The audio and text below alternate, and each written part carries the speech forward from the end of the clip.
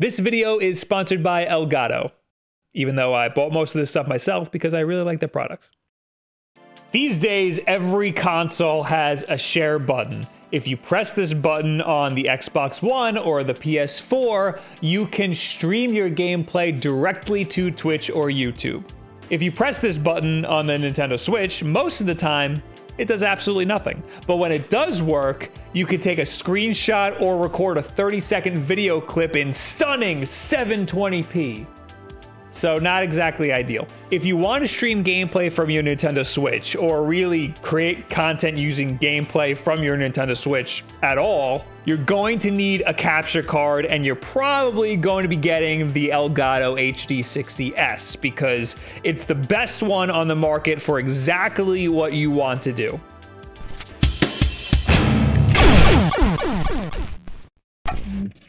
Elgato has pretty much cornered the market on streaming equipment, so if you want to start getting into streaming, you're going to end up with some of their products.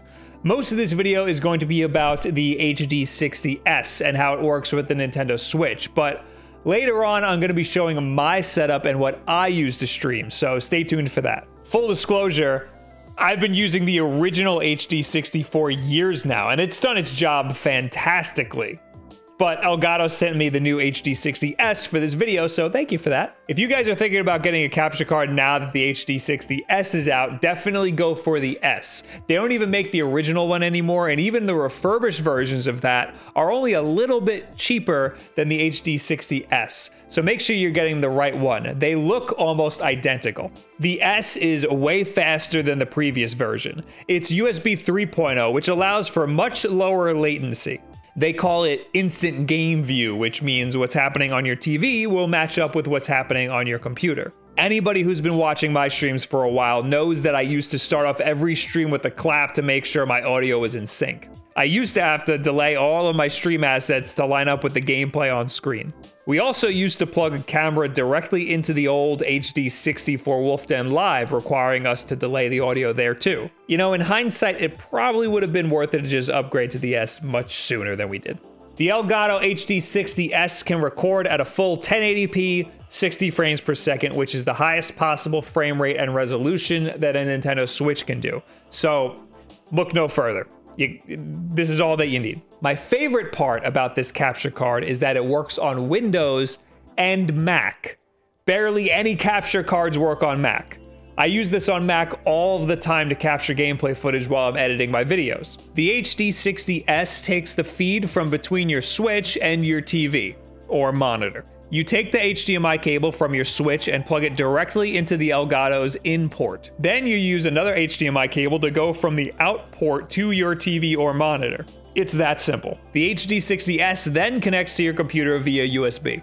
It's pretty good at handling low-powered computers, but make sure your computer is beefy enough to stream with. You need at least a quad-core i5 in there, so low-spec MacBooks aren't gonna fly. So this is only a dual-core i5, but it seems to be working just fine at 720p, so... And I have used this laptop to stream with the old Elgato before in the past, so I'm gonna do that with this too. Shh, don't tell them. If you really want to, you could eliminate the TV altogether and just use the HD60S to play games on your computer because of that instant game view that we talked about earlier. It's not no latency gameplay, it's low latency. So this is really good to have and a major improvement over the original version. If I'm just capturing footage real quick, I don't have to switch inputs on my monitor and I can leave my editing software open. But you'd probably want to pass that feed off to an extra monitor if you're serious about response time. Every frame counts when you're a competitive Fortnite player on the Nintendo Switch. I know that competitive scene's bumping. The HD60S also captures audio over HDMI, and I know what you're thinking. Duh, of course it captures audio.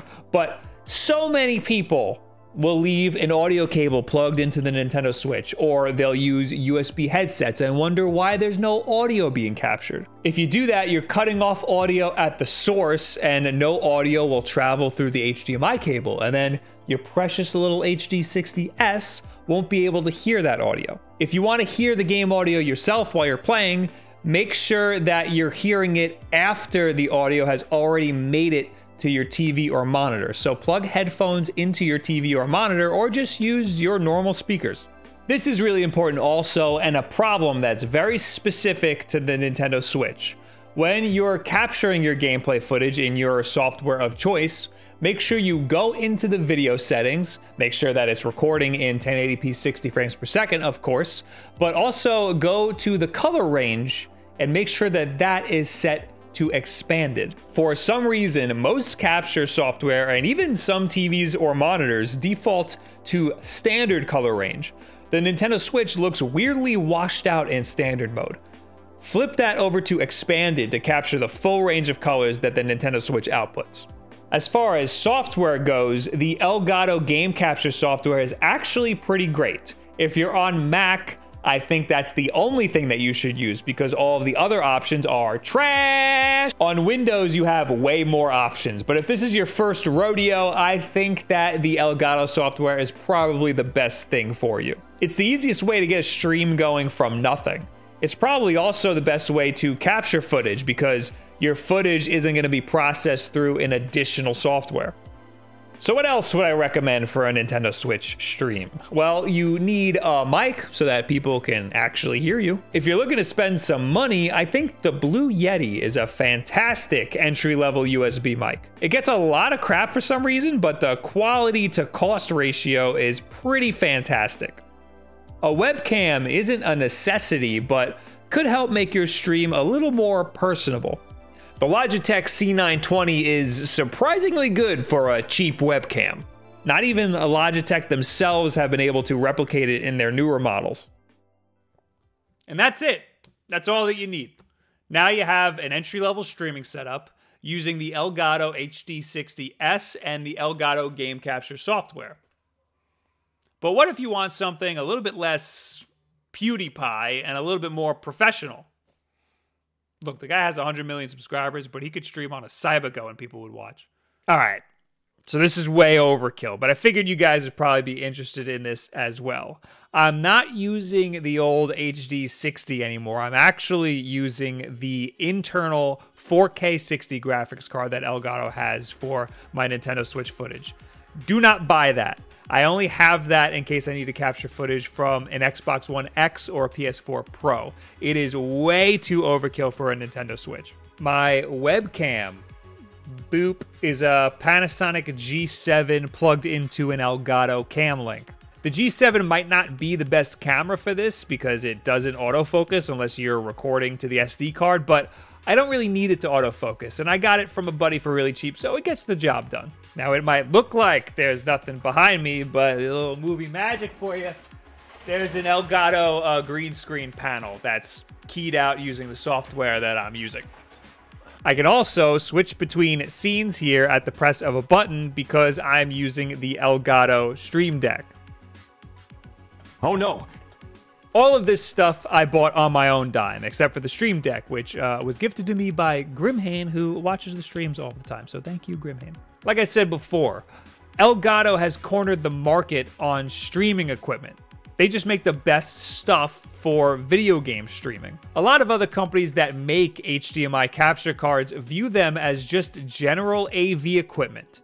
But Elgato saw the needs of this very niche gaming entertainment market and started to fill it out. The only thing that I wish that I had was better lighting in here.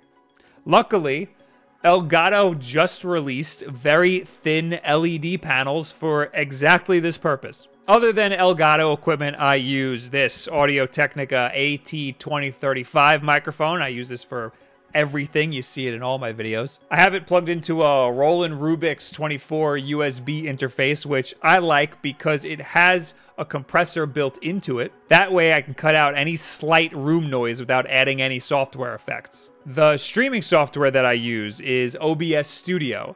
It's very versatile for designing scene layouts. This background is just a royalty-free video that I downloaded and modified so that the colors were a little bit better, and I made it a really low bit rate so it wasn't too CPU intensive. This marquee at the bottom that changes every so often is just another video that I made in After Effects. And the rest of these overlays, like the chat and my alerts, are from Streamlabs. I highly recommend Streamlabs, even if you're just starting out streaming. Streamlabs will notify you every time a viewer subscribes or follows or donates or whatever. And it even works with the Elgato software. So even if you're just starting out, you should definitely have some sort of stream alert so it can help you better engage with your audience more.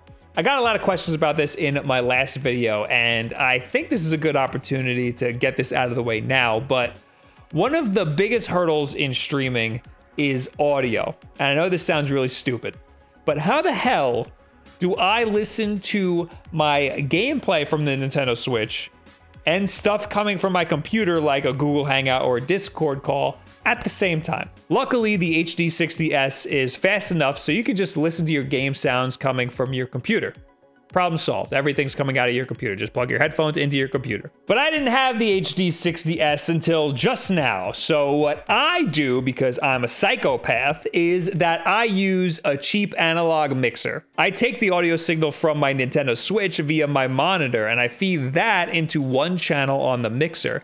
Then I take the audio signal from my PC and feed that into the second channel on the mixer. Then I have my speakers plugged into the output of my mixer. If I want to use headphones, I just plug them into the speakers. With this setup, the speakers output audio from whatever video game console I'm using and the audio from my computer, all at the same time. When it's time to stream, I just plug my headphones in. Again, it's important to note that you cannot plug an audio cable into the headphone jack on the Nintendo Switch, and you cannot use a USB headset on the Nintendo Switch. Your Elgato will not be able to capture audio that way. If this is your first time streaming, you definitely don't need anything this crazy. Don't overcomplicate things for yourself. All this stuff was slowly built up over many years. I used to stream from the share button on the PS4. So don't drop all of the cash right away to get to this point. Get the HD60S, use whatever headset or mic you already have, and start the stream you've been wanting to start. Or even if you want to start editing gameplay for YouTube, you're still gonna need this guy. So anyway, that's how I stream from the Nintendo Switch and how you can too. And if you have any questions, I highly recommend just going over to my Twitch channel, twitch.tv/wolfden, and asking me there. I'll answer you in real time. I'm probably live right now. Or you can always just leave it in the comments below, at me on Twitter, or any and all this other social media garbage. We got new videos and live streams all the time on YouTube and on Twitch. Our schedule's usually in a pinned tweet over on our Twitter. We got Wolfden Live here every Wednesday at 8 p.m. Eastern Time. And if you support us here on YouTube or going over to Twitch with Twitch Prime, you can get into our supporter-only Discord account if you link your accounts. And that way you get videos like this one early, you get private chat time with us, and you get priority when we play games together once a month. But as always, the most important thing that you can do, you don't have to do any of that, is just subscribe to the channel. That's it. And share this video with a friend that you think needs to get that stream started that he's been talking about this whole time. Thank you guys very much. You have yourself a very good week.